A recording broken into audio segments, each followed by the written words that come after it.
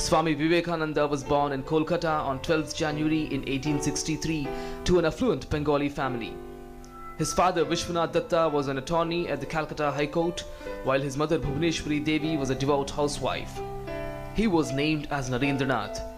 At a young age, Narendra took formal monastic vows and took the name Swami Vivekananda.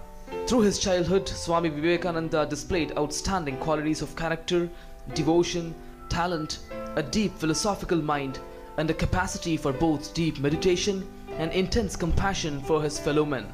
He was well versed with knowledge of Eastern and Western culture. His initial beliefs were shaped by Brahmo concepts, which included belief in a formless God and the deprecation of idolatry. In 1881, with his intellectual quest for God, he first met Swami Ramakrishna Paramahans.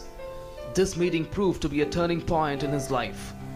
Ramakrishna made him aware with the depth of spirituality and its importance in human's life. Swami Vivekananda had strongly opposed the superstitions and casteism prevalent in the society and enlightened the people.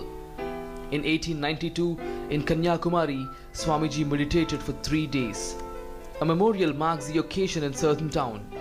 He is credited with raising interfaith awareness, bringing Hinduism to the status of a major world religion during the late 19th century. Vivekananda founded the Ramakrishna Mutt and the Ramakrishna Mission.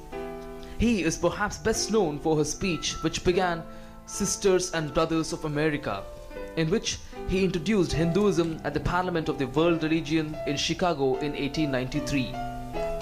He believed that science and religion should converge on same platform for the benefit of humanity. His life will keep on inspiring us.